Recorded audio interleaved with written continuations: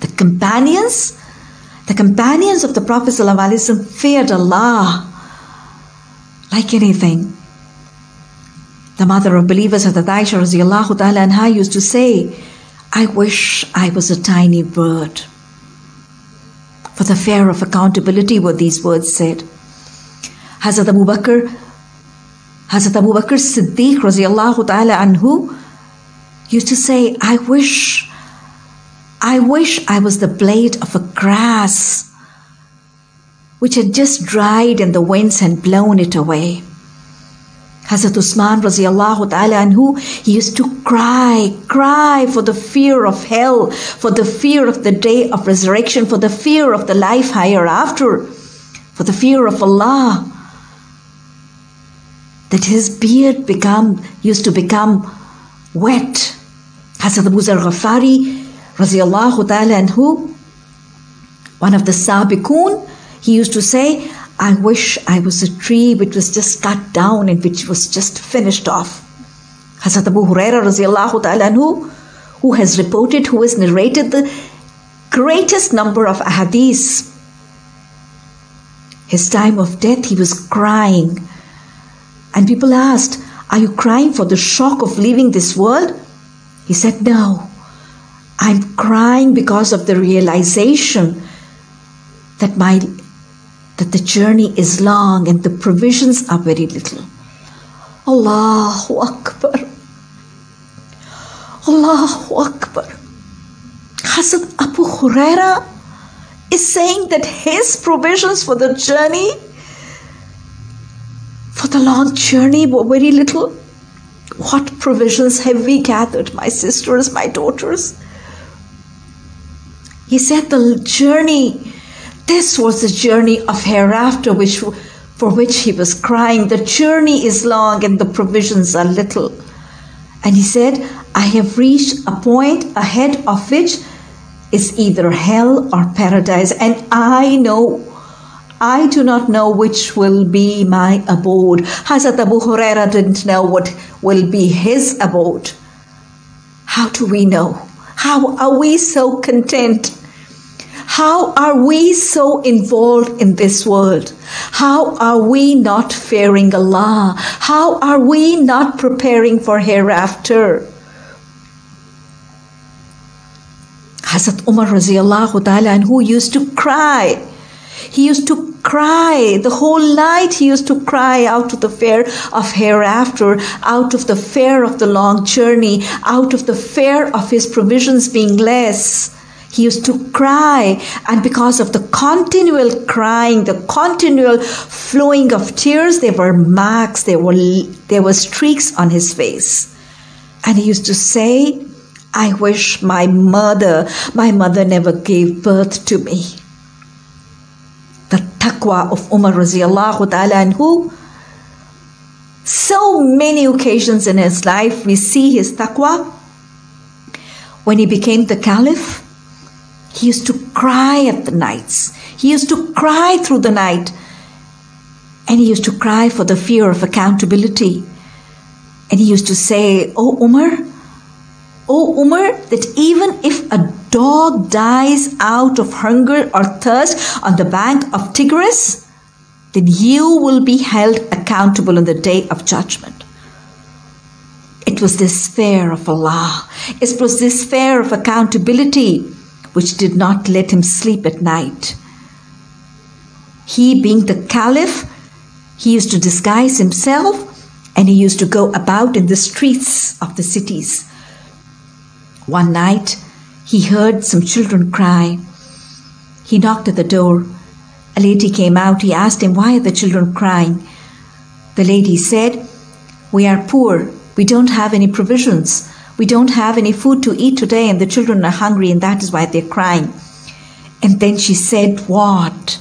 She said, may Umar be ill-fated. Obviously, she had not recognized the caliph. May Umar be ill-fated. He does not help us. He does not support us. He does not provide provisions for us. He immediately tried to cover himself, justify himself, and he said, oh sister, He might not be aware of your conditions. She immediately said, may Umar be ill-fated, then why doesn't he try to find out about our conditions? That was enough for Hazrat Umar. He started trembling with fear of Allah. He started trembling with the fear of accountability. He cried all the way back to Baytul Mal. He took out a bag of flour and he carried it on his shoulders.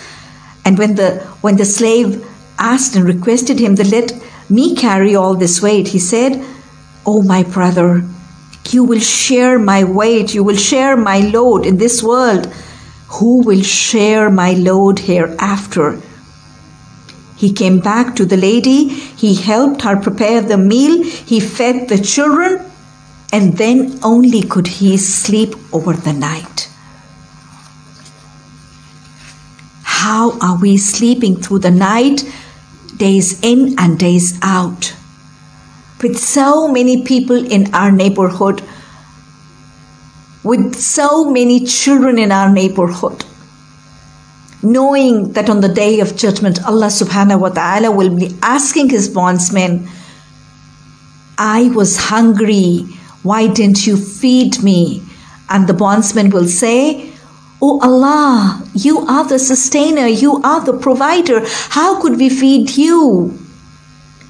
And Allah Azza wa Jal will say, such and such bondsman of mine was hungry, begged you for food, asked you for food out of hunger, and you did not provide. You did not feed him in hunger.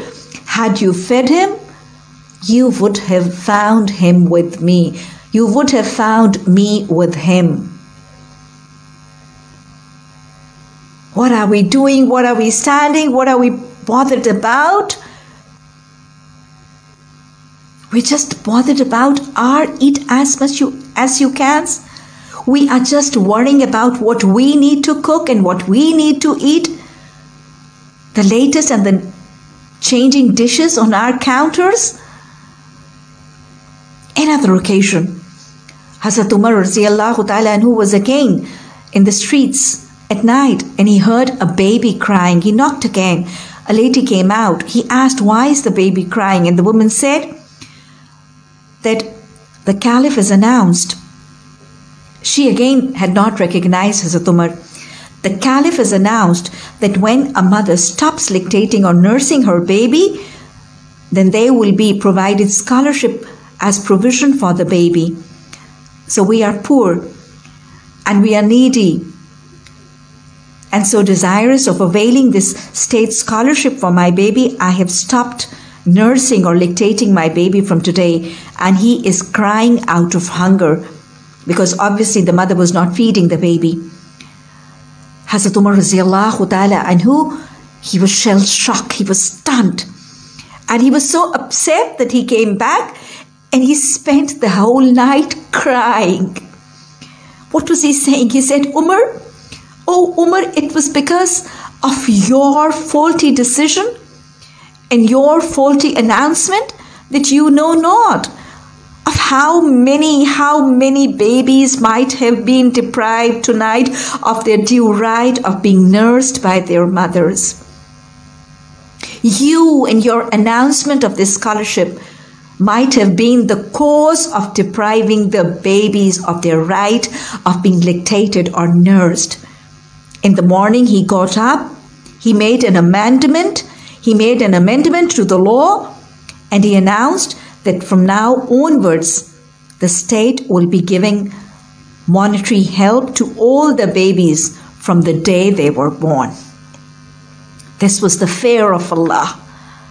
My decisions might not be a source of trouble or a source of issues to somebody. The sense of accountability to face Allah. This was the fear of Allah.